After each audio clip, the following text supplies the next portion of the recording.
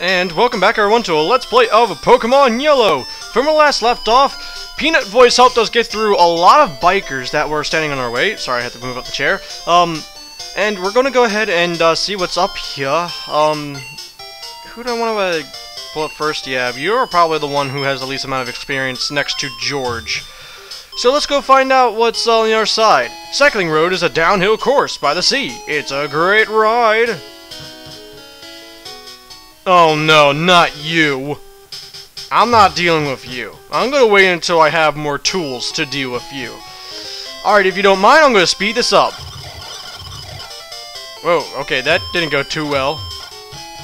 Alright, so you're questioning where do we have to go next? Well, if you do not mind me, I'm gonna put this on pause and I'm gonna meet you on the other side of the world.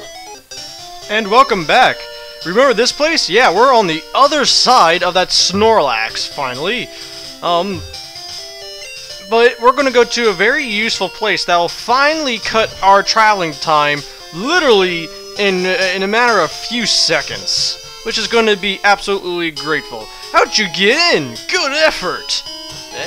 Not really all that much. Really, I did. Oh yeah, and before I forget to say this, oh, well, hold on, let me finish this text. Oh, you found my secret retreat. Please don't tell anyone I'm here. I'll make it up to you with this. Time received HMO2. Yes. Finally. We have the legendary move that will finally make our travel so useful. Fly. Can I choose this to Charizard? Yes, I can. Alright, yeah, if you can see on the bottom, I switched out Shelter for Pidgeotto because I wasn't too 100% confident that Charizard could learn it, but I'm now very confident now that I can put away Pidgeotto. Also, to say real quick, I bought a few Super Potions, Great Balls, and more than a generous amount of antidotes as well. So, if you don't mind me, I'm going to place back Pidgeotto, and let's see, where else can we go next? Well, we have to go to the 5th gym sometime or later, and if I remember correctly, the 5th gym is to the right of this city, so it won't be too long before we can, oh, I didn't mean to heal. Yeah, come on. Before we can actually go up against the 5th trainer and see what the challenge is there all about. Sorry, Pidgeotto, you gotta go. Sorry I couldn't use it very much, but yeah, you were very, I guess, useful maybe sometimes in the past, and now you serve as nothing more than, well, filler. Until I get the audacity to get you up to a Pidgeot. Alright, why are you blocking this house? What do you want? Get lost! Obviously not a Team Rocket guy. Nope, nope, nope. 2 gyms. Oh no! Get out of the way! I somehow gotta remove that stupid rocket. Well, in any case, hoo-ah! You're trespassing in our fighting dojo! Indeed I am very much. Black Belt wants to fight. Sent out him a chop. Well, this is more like a side gym. This isn't exactly the trainer gym, or the gym that I need to go in order to get the next badge. That is the gym blocked by the rocket, and of course that's going to entail some another huge side quest that I gotta do in order to actually get anywhere in the future. Now, I'm also thinking that you're supposed to do some Fuchsia City stuff before you actually went ahead and confronted Koga, because I don't know if level 50 Venomoth when I was in the low 30s. I mean, yeah, I get it that it was just that one Pokemon that you had to fight mainly. Well, he did have 3 Venonats that were still over-leveled than my guys, but his main guy was the Venomoth. And I understand that, you know, it's a possible 6 against 1, but I mean, really? I hear you're good, show me!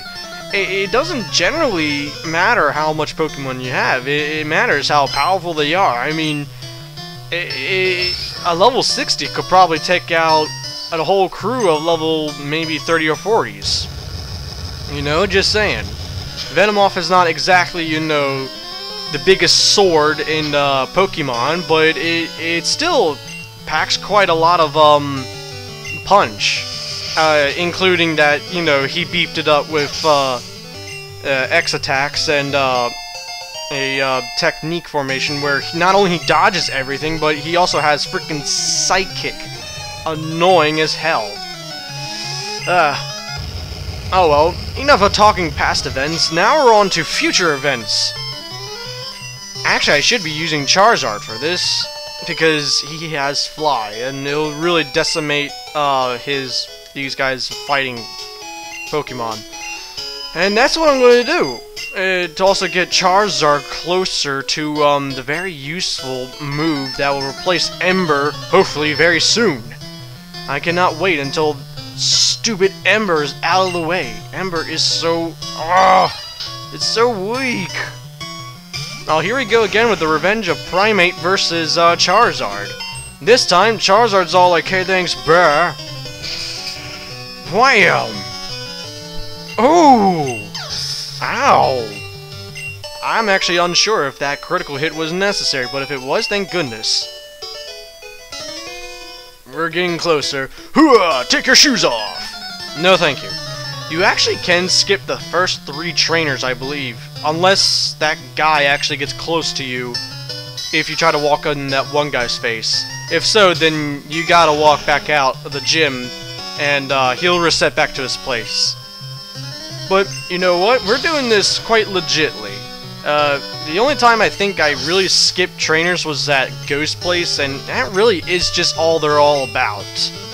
Now that I'm thinking about it, that's probably another reason why I was so underleveled. Maybe those Ghastlies had a lot of, like, XP and possible Haunters I could have fought in Pokemon Tower. Oh well, it doesn't matter. That's history. Again, I keep talking about history. You're not really do too much good when you're focus energy-ing, but I guess it is better than trying to attack because you actually are doing something remotely useful since you're not going to hit me on the turn that I use Fly. Grunt! I am the Karate Master. I am the leader here. You wish to challenge us? Express no mercy. Hooah! Well, I already defeated all your henchmen, and now you're the master, I suppose, so... Alright, it's, Black Belt wants to fight. Black Belt's Hitmonlee? Whoa!